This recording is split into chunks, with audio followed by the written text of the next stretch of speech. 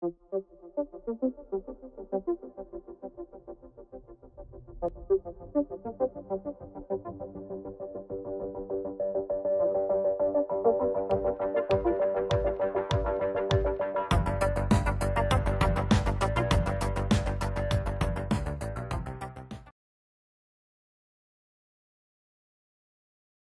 looking at free or natural convection, it is quite instructive to take a look at what is happening in terms of the fluid mechanics. And so that is what we're going to do in this segment. And so before jumping into looking at the governing equations and things about the velocity profile and non-dimensional numbers, what we're going to do, we're going to begin by looking at a fairly classic example of free or natural convection. And that is one that deals with a heated or cooled flat plate flow. So what we'll be looking at in this segment is a vertical flat plate. And we'll begin by looking at a flat plate that is cooled, followed by one that is heated. So let's begin by looking at the cooled flat plate. And in order to do that, what we'll be doing is we'll be looking at a video. And what we have here is we're pouring boiling water and vinegar, water on the left, vinegar on the right, into a container that has ice water in the middle. So you can kind of see there's something in the middle. That's a stainless steel tube that has ice water in it. So we have hot fluid on the outside. And you can see the index refraction variations in the liquid. It's quite prominent. And then what starts happening, you can see along the ice water surface or the cooled surface, the fluid is descending. And you can see it in waves. And I've taken this, we're looking at about 4.5 minutes of time here condensed into shorter periods of time.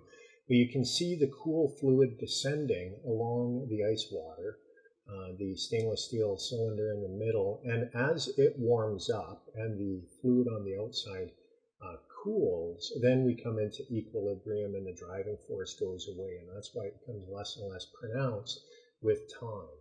And so eventually you can see there are just small waves going through. So that's an example where we have a vertical flat plate and we have a cooled surface, and consequently the fluid on the surface becomes more dense and it then moves downwards. And so that is one application that we can have with a flat plate. Now the one that we're probably more used to is where we have the flat plate being heated. And so that's what we're going to look at in this clip. And so here we can see a barbecue. There is the hot air coming up on the outside of the barbecue. It's going around a corner and so starting to separate, and then eventually it merges with the byproducts of combustion coming out of the barbecue at the top. And so you could see the thermal boundary layer in that case as well for that clip. So what we're going to do, we're going to take a look, and we're going to look at the second video clip that we just saw, and that is the case of a heated vertical flat plate. So let's examine that. So what I'm going to do, I'm going to sketch a vertical wall.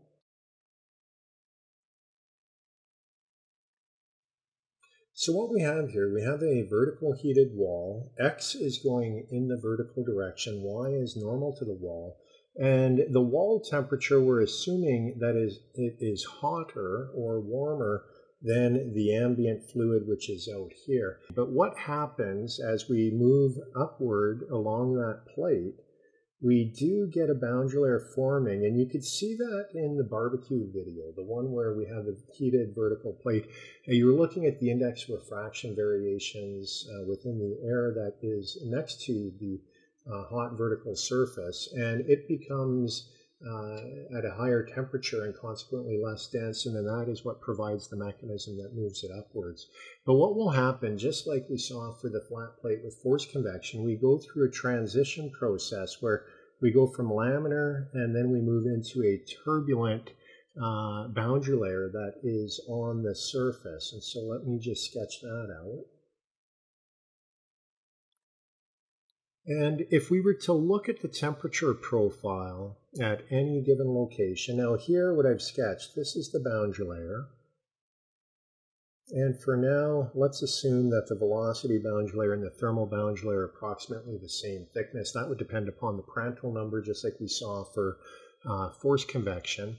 But if you were to go and place a thermocouple along the wall and then do a traverse, so moving the thermocouple out in the y direction, that would enable us to measure the temperature profile. And if we were to do that, the temperature profile in our boundary layer would look something like this. Remember, the wall is hotter than the ambient fluid. And so eventually what we would find is that when you get outside of the boundary layer, you're going to get to a temperature that is T infinity. And as you move in towards the wall, what's going to happen is the temperature is going to increase. That's not a very good curve. Let me redo that. So you're going to get something that might look like this. So the temperature, as we move in towards the wall, is going to get hotter and hotter. And eventually we get to a point when you reach the wall. The boundary condition on the wall is that the fluid temperature right at the wall surface has to equal the wall temperature. So we would have that at that location, T wall, and then we would have this profile, T of x, y, and consequently the temperature profile is going to vary not only normal to the wall, but also as we move upwards along the wall. So it's a function of both x and y. And if we were to look at the velocity profile, and the velocity profile would be quite a bit different from what we saw for the boundary layer for forced convection. And so I'm going to try to sketch that out. And what happens when you leave the boundary layer, you get into what we would call quiescent fluid. And there, the velocity is zero. And that's something new. We didn't see that before when we were looking at forced convection. So the velocity has to go to zero outside of the wall. And then if you were to, again, place a probe that enabled you to measure velocity normal to the wall, you would find a profile that would look something like this. It would spike up and then it would come back down towards zero.